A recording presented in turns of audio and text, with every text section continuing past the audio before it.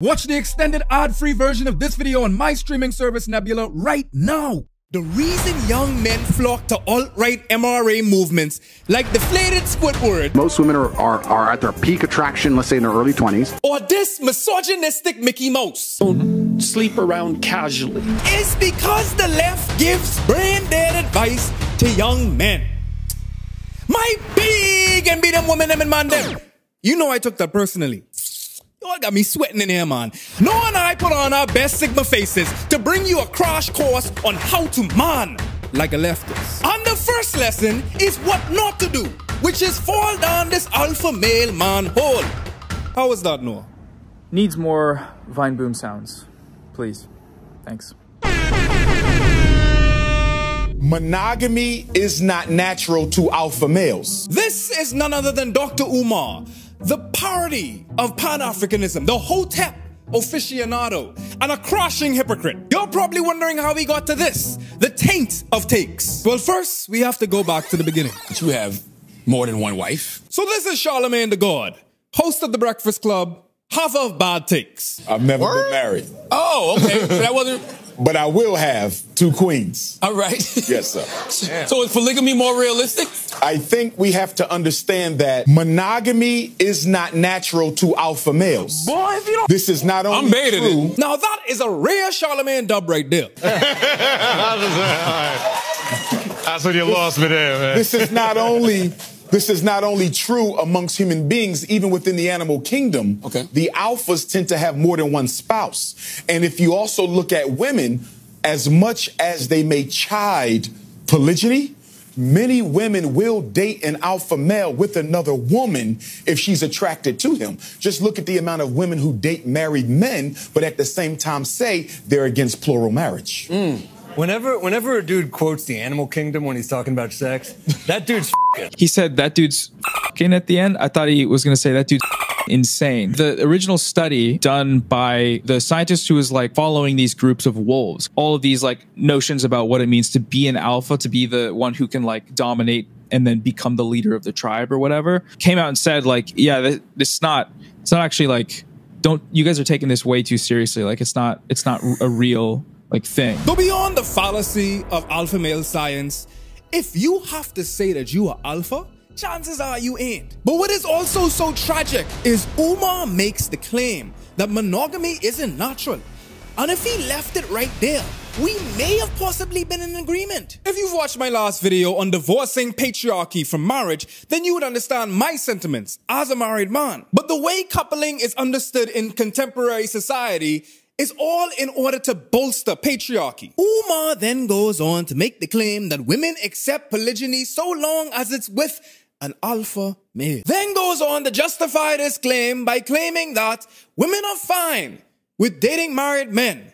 However, they are against plural marriage. First off, I don't know what statistics this man's citing because it sounds purely anecdotal. Secondly, Umar is actually reciting a particular pain point that goes back for eons in the incel community. The idea that the majority of eligible partners are interested in an oligarchy of patriarchy. And this oligarchy is comprised of men that perform patriarchy the best. And the award for the best patriarchy performance goes to Tyrone! Thank you. Thank you very much. And the hard truth is that they're right. However, it's not the full story. Yes, there are femmes that are interested in hypergamy. There will be women in this binary that are willing to be with a married man begrudgingly if he performs patriarchy well. However, that is not representative of the entirety of the dating pool. We no longer live in a world where women are scarce and you are at risk of your lineage not being able to be carried out. But at the same time,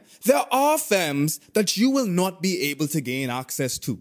It hurts, but we have to get over it. Just like those very femmes are not able to gain access to every desirable partner that they wish. And outside that binary, the same thing exists for NBs and people that do not abide by the gender spectrum. But there's this idea that women have it way easier, way earlier, due to the way that society values women. And that misconception is spouted by our favorite top G. The traditional life path of a female is. To all of my man them and non-femme presenting folk them, listen to me. If you call a femme a female, wrap it up. Calling a femme a female is the quickest way to dry them out like the Sahara. It's the quickest way to self-report. When you call a femme a female, it's like femme repellent.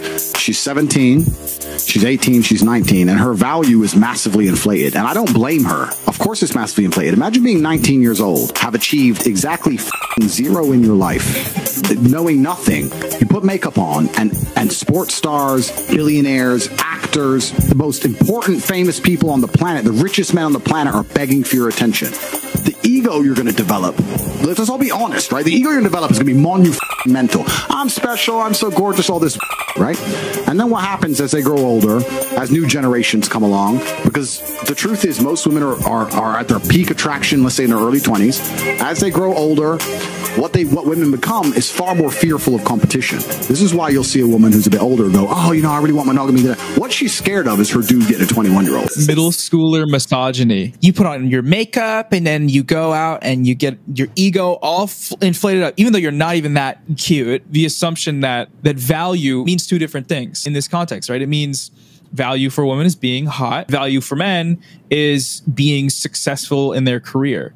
And that right there, already you're starting with a premise that is flawed. Patriarchy makes it mandatory, obligatory, that femmes are romantically involved. And when they are not, they are sanctioned, either socially, financially, in many different ways, exiled from society. And this is a social phenomenon that hurts all of the genders, by the way. I mean, ace and arrow people, they ain't even, patriarchy don't even recognize them. Folks that ain't coloring in between the lines of patriarchy, it hates that. Don't listen to me. Listen to an NB, a Bahamian NB at that. I should probably just start off by saying this. No offense, I am repulsed by men. I'm not gonna lie. And it's just so funny because it's like, throughout my entire career of being on TikTok, everybody was saying, oh, he gay. I don't like man, bro. I literally don't like man. I haven't liked man from the start. But it don't matter. It does not matter, because if I say, hey, I think we shouldn't beat up gals, this nigga like dicking him out. You're incurring homophobia, not even...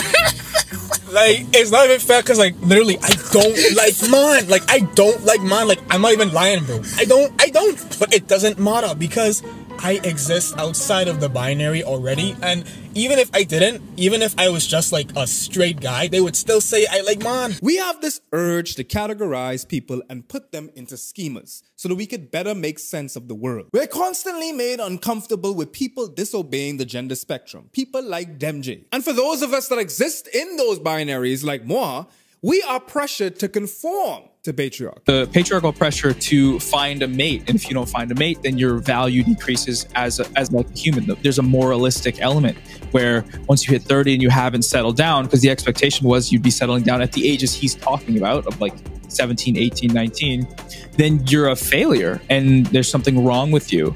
And the reason that was the expectation is that financial aspect of it, of literally not being able to work and being stigmatized to work. So once you set it up all this way, and then it comes back around and this is the result, and you're still expecting that, and you're like, oh, people aren't wanting to do that anymore because it's legal for women to go outside. No, fuck. Yet the men that are radicalized in these manospheric spaces believe that women benefit more under patriarchy than themselves. That all they have to do is exist, and they're adorned with adoration and resources. When in fact, femmes feel similar feelings of disenfranchisement and inadequacy. Imagine growing up in an IG reality, seeing fellow femmes airbrushed to bits, their breasts and butts augmented or attenuated, whatever it is, just to fit the beauty standards. White supremacist beauty standards at that. Think about the femmes that don't fit that mold. They are rendered invisible at best, or at worst, they're actively marginalized. I'm thinking of folks like Sarah the Fat Critic, who has had to endure countless bouts of hateful comments disguised as meaningful and genuine concerns for her well-being. Or my dear friend Jessie, who regularly gets deemed to be a groomer simply for existing. But even so, the people that get it the worst will always be black femmes. Because black femmes are deprived of the ability to even begin to think, to reach the white femininity ideal that is steeped in anti-blackness. Black womanhood in a white supremacist society will always be tantamount to masculinity. Then there's, of course, the tangible dangers for anyone that presents their gender and expresses it in a way that is contrary to the mainstream. Like Dem J. Sorry to keep picking on you. And if I do go out, I have to be careful because it only takes one drunk Bahamian guy to see me and then clock me as being gay and then say, well, I gotta take care of this. So it's like, I gotta be careful because it's like, I might want to, you know, dress up in a certain kind of way, but it's the way that a guy might side eye and make sure it's like, bro, I'm in a dangerous spot. Let me go on. Of course, being queer in a country like this is gonna be pretty bad, right? But for me, I could turn off my queerness and then just be like, oh, you know, what's going on? But then other people, like, I know some guys, like, the way that they speak, like, they can't just stop talking in, like, a feminine way. Yeah. And, like, I know some girls, it's like, they don't want to dress in a feminine way, and they aren't gonna, like, try to even change that, and so they have to deal with that kind of stuff, like, all the time, like, constant pushback, like, oh, why are you talking like that? Why are you dressed like that? And for them, I feel really bad for people who have, like, a lot of gender dysphoria, because you would get it horrible there, because nobody is gonna look at you. For example, if you're a trans woman and if you still appear like masculine or whatever, nobody is gonna, nobody's gonna, like, know. I remember actually one of the first times when I realized that I really liked being called they, I was in a Wendy's line and I had on a bonnet and it was kind of dark, and the lady, she was like, oh, can you give them their receipt? And I was like, there. I like that. Okay. I like the ring of that. Yeah, because, like, I guess she couldn't tell if I was, like, a guy or a girl, so she said they, because Bahamians normally, they wouldn't say they, right? They just say, oh, he, she, but she literally couldn't tell, and I was like, I like that. I like that. I like that. All that to say, my brothers in Christ, my mask presenting folk them, don't assume that you ain't good enough for gals. Because it's a self-fulfilling prophecy that makes you not good enough for gals. Do whatever you need to do in order to feel worthy of affection. Whatever self-aggrandizing rituals you have, so long as they don't encroach on the freedom of actual people. Please, I shouldn't have to say that. For me, it's going to the gym, getting a haircut, getting my nails done. On to this treasure trove of misogyny and grammatical errors that I found.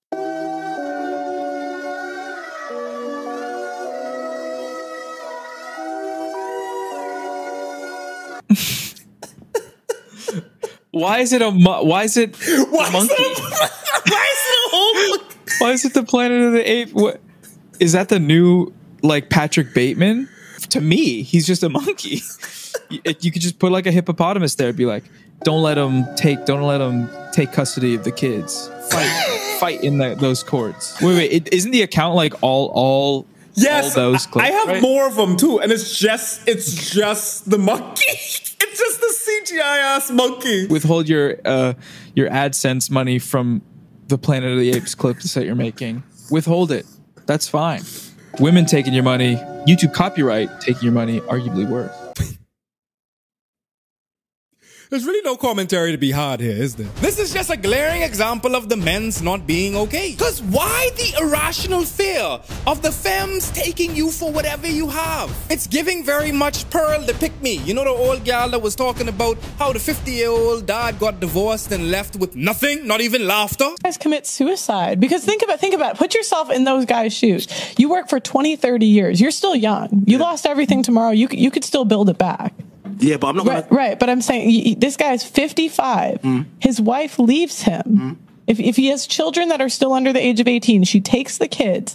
And she is paid to take them and give him less time. And then he has to start from scratch. It's very deceptive. These talking points are very deceptive because on the one hand, yes, divorce courts tend to favor giving custody to the mother. However, the big caveat is why? Why is that the case? The question is never asked. It's never even considered why that could be the case. The specifics of that case, we have no idea if he was an abuser. You have to really pay attention because they're touchy, because they'll use them for the end goal of saying this man has been maligned here and this is what men face when they enter relationships. The man. Things like this is pissing me off. You know how many beautiful femmes I know personally right now that I could call that dealing with broke man. I talking about so broke, irrevocably broke. And it's okay to be broke.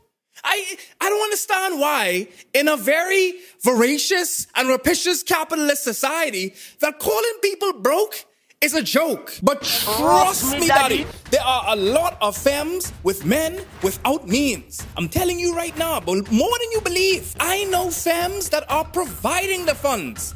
Yeah, they ain't only bringing something to the table, they bring in the whole table, and the silverware, and the bacon, which is why there are so many reactionary social movements like Black Girls in Luxury or Soft Girl Era or, you know, the stay-at-home girlfriend trend, all of these different ways. It's just repackaging capitalism. I think I could do a whole video on it. But this talking point that I hear from a lot of man them, they're talking about, oh, you know, gals out here trying to gold dig, and they trying to, you know, take us for a meal ticket and X, Y, and Z. That is not representative of the entirety of the dating pool. I have to keep on saying this. This sounds like a chorus. Don't sleep around casually. Well, why not? It's like, why can't sex just be casual and fun? It's like, well, it's too... You can't divorce it from the rest of life. Like, let's say you try to divorce your sexual conduct from your emotional life. Well, okay, if you do that 500 times, what sort of person are you? It's a vice, like anything else. Well, it starts to violate the reciprocity arrangement with other people. It's like, well, we can just use each other for sexual pleasure. It's like, well, you lose something, you lose. Yeah, you bet you lose something. Yeah. Every time you have sex, you lose a centimeter off your penis. If you have sex too many times, it's gone. You lose. For women, it's a year off the life, or it's 10 years, I think, because you don't want to have like, that'd be like 50 times, 50 partners. Oh my God, are you serious? That's like, that's the whole village at that point. Ethan from H3 says it's a vice. And when you're talking about someone having sex 500 times, depending on the span of time, that could be like, that's possible. That could be like a sex addiction. But Jordan is not talking about that. You know, Jordan's talking about casual sex. He's talking about the moral of casual sex, and that it is immoral because of something. This is basically a blatant appeal to control femmes' bodies even more than we unfortunately already do with the passing and overturning of things like Roe v. Wade. If you following my Twitter or my TikTok, you already know what I'm about to say. Listen, sex is great. Don't let these fellas that ain't getting no bread tell you that sex ain't great, that you can't be having no... Sex is great, okay? Bust some nuts. You know? Hey, because guess what? When you're dead and gone, and all them people that was gonna slut shame you talking about you shouldn't have sex too much, and all them nuts that you didn't get to bust, that's on you. So don't deprive yourself of the conquest of flesh just because you're scared of what people think. As long as it's safe and consensual, have at it. And on the other hand, for my man them out there, listen, we need to start actually enjoying sex. You know, like for real, man. All these rap songs that I hear that talking about sex, it's very violent. It's giving abuse. And that's because it's more about power than pleasure or lovemaking. And this is due to how we were socialized and engendering a particular relationship that men have with sex. Men being socialized to view sex as like a foundational part of who they are, a foundational part of their value. The value isn't to be their ability to satisfy their partner or to be a considerate lover. It's to hook up. That's where the value is derived in terms of the sort of traditional masculinity, because it's a form of power. The state of dating and coupling is in desperate need of a disruption, and it has been for generations. This is not unique to us. There's been gender wars going on ad nauseum, but we desperately need more empathy for other genders because we always thinking that they got it better than us, that the grass greener on the other side. Because that perspective is how you get people out there enjoying to see beautiful people in pain and misery like themselves. Like this video from Griffin Mind. With dating, but with guys, I don't know how I always end up in the exact same situation. It's always the same thing. They're not in a place where they are looking for a relationship. They have other things that are more important.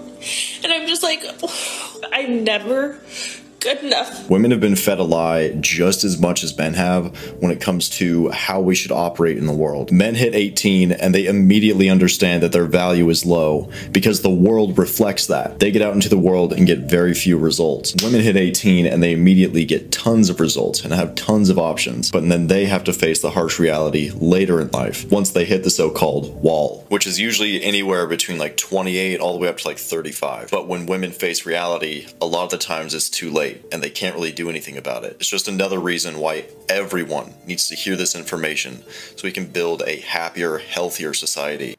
Join my course. They love it. They love it so much. It's just like, oh yeah. You would cry because she's beautiful. She's a cute girl. Yeah. And so they're like, yes, finally you're experiencing what it's like to be me.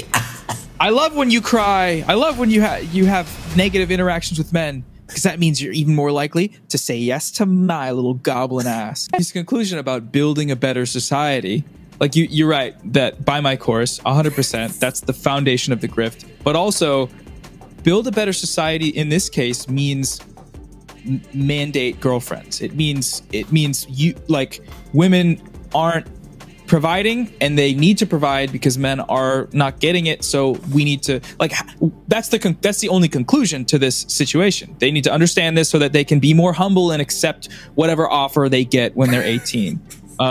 So that's the first issue. That's the first of my issues with this video. The second is, again, the nebulous concept of value. He said men turn 18 and they know they have no value. Well, in what sense? Like, when I was 18, I thought I was the shit. I thought I was the man. Yes, the man. The self-help side of social media needs help, because the type of help that they say that they provide is built on a very rickety premise. Let me put it to you plainly. All dating advice is bullshit. There's no set of words, no amount of riz. I can't believe I just said that.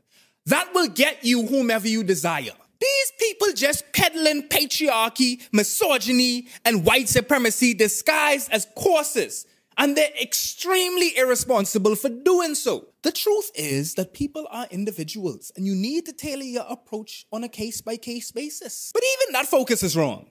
Just like the issue that I had with that tweet from earlier. The type of advice that the right likes to give, especially catered to young men, is how to get girls. And you're damn right you ain't gonna get that over here. The mere sentence, how to get girls, is a self-report. Because what do you mean by get? They're not property. And if you're trying to figure out different strategies, it's almost as if you're trying to game them into getting them. And I assume that you mean getting sex from them. Doesn't that sound like a little bit more coercive? You don't get girls because they're not property, at least anymore. You have to treat people like people. And once you start doing that, you can see the success. And speaking of success, I owe a majority of mine to you. Because you, the type of person that gets to this point in the video, is the type of person that keeps this channel going. And if you'd like to support even more, then considering subscribing to my streaming service, Nebula. For less than $4 a month or $40 a year, you get access to bonus videos, extended cuts from your favorite independent creators like Real Life Law and Jesse Gender. You even get access to my videos before they even get to YouTube. But most of all, you get to fight bigotry with me. The very bigotry that makes it difficult for NBs like my friend Demj to live in their country. So tap the link in the description to get access to my streaming service, Nebula. You are now watching the Nebula Cut. My gender expression is something that needs to be put into a book because I don't even know what's going on at this point. But just to be general, like, even as a very, very young child, I never truly identified with how men would act. Like, I never did. Like, I always would see, like, men doing manly things, and I'd be like, I mean, that's cool, I guess, but whatever, right? And then it's like, I was just okay with being me, right? And something else that I've noticed too is that I was always in proximity to women, and so I grew to like learn their experience, like their fears and things that they would go through, and that had an effect on me to where basically I was between these two spaces where I am in the space of men, but I don't really identify with them. But then I'm also in the space of women, but I don't get treated like one. So here I am existing as this person who can kind of dip into both spaces. And that's basically my identity, kind of.